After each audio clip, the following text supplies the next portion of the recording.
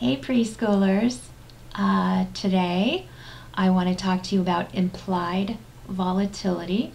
We've been talking about call options and we've been talking about the pricing of call options and what can affect those prices, and we talked about how the strike price can affect the price of the call option, how the number of days to expiration can affect the price of a call option, things like news, things like earnings coming up, and that's what I want to discuss today. One of the things that you can use to tell whether an option is cheap or expensive is by looking at the implied volatility. Now, the implied volatility represents how much the call option price, or actually not just the call options but the put options as well, it reflects how much premium there is in the options. If the implied volatility is really high, then you can expect to pay a little bit more premium. In other words, you can expect to pay some more time value on top of the intrinsic value. The implied volatility, if it's high, means that the extrinsic value or the time value will also be higher. Now, if your implied volatility is low, that would suggest that you're probably going to pay less for the time premium than you would otherwise. So how do you know what the implied volatility is for your stock? Where can you go to find this? The best place that I have found to look for this is ivolatility.com. You can register on that site for free, and then once you do, you can do a search for any symbol, any stock symbol. And when you enter that stock symbol, a little chart will come down on the bottom right-hand side of the page, and it'll have two lines. It'll have a blue line and a gold line. The blue line represents the historical volatility, which is reflective of how much the actual stock price is changing. And then the implied volatility is the gold line, and that represents how much the option prices are changing. So I'm not that smart about technology and stuff. So rather than trying to show you this chart on my computer screen, because I haven't figured out how to do that yet, I'm still living in the 90s, I went ahead and drew both the price chart and the iVolatility chart for Baidu, because I wanted to show you a few things, and actually this is probably better anyway because it lets me do a direct comparison. So I chose Baidu because it shows some pretty good spikes. And this top chart, this is the price chart. It starts back in September. You can see it goes up a little bit. There's a little bit of a peak in January right here. There's another little bit of a peak in March right here.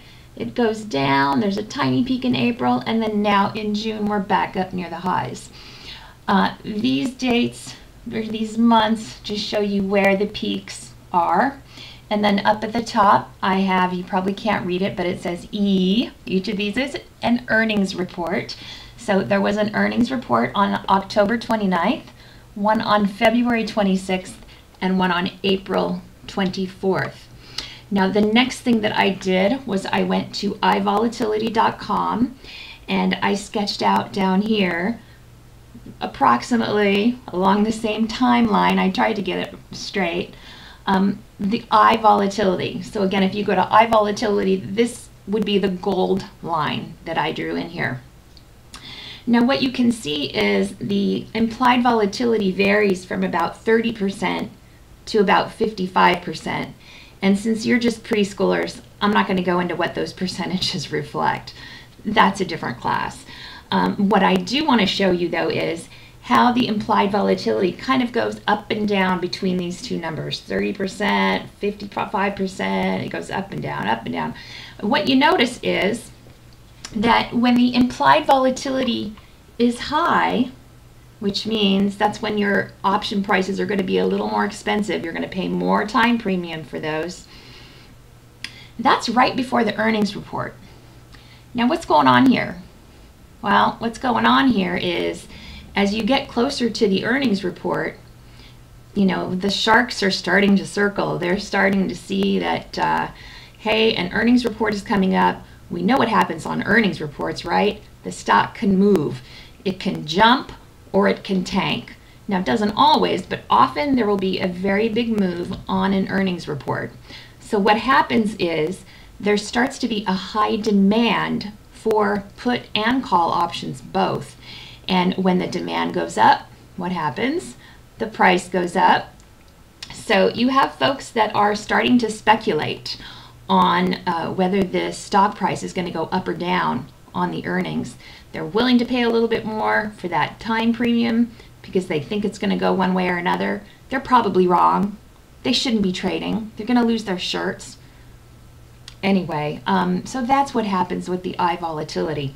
Now, as you get closer to earnings, you can see that the I volatility generally starts to climb a little bit slowly. And then right after the earnings report comes out, all the news is out. All the news is out and there's nothing else coming. So what happens? The stock moves and you get what is called a volatility crush. Now, on the earnings report, after the news is out, everybody knows what's going on.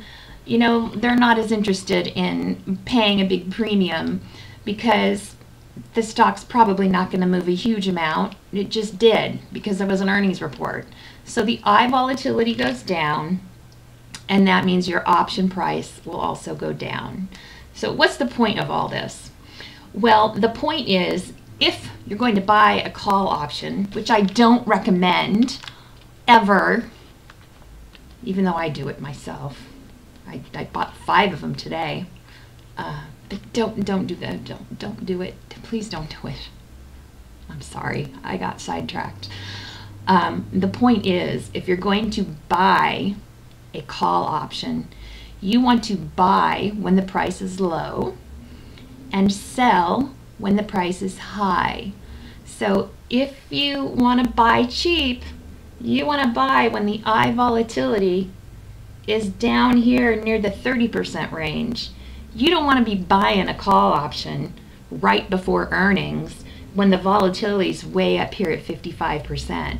Number one, you don't want to buy an option before earnings because the stock is going to move. It's either going to tank or it's going to soar, and you're going to be wrong, so you're going to lose all your money. Okay, that's the first reason you don't want. You just don't want to trade over earnings. It's dangerous, and you know, leave that to the crazy, insane freaks who get high on trading over earnings. All right, just don't do it. Don't, please, I'm begging you. I don't even do that. I don't trade over earnings. All right, if I'm no, never mind. I'll go there later.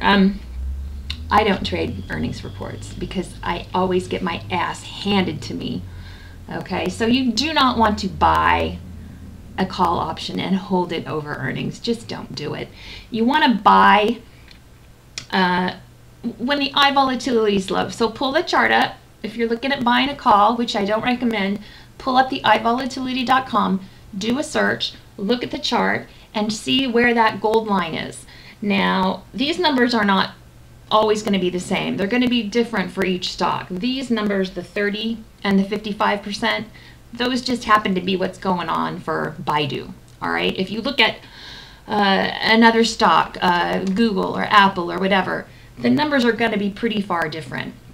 Okay. The numbers on another stock might be 15 and 30. You know, 15 might be the low, 30 might be the high.